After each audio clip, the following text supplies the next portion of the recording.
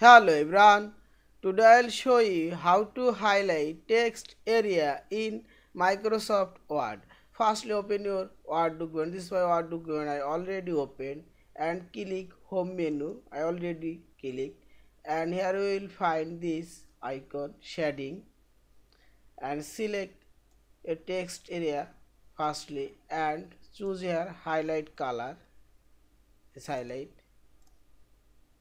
select text area and choose here highlight color. This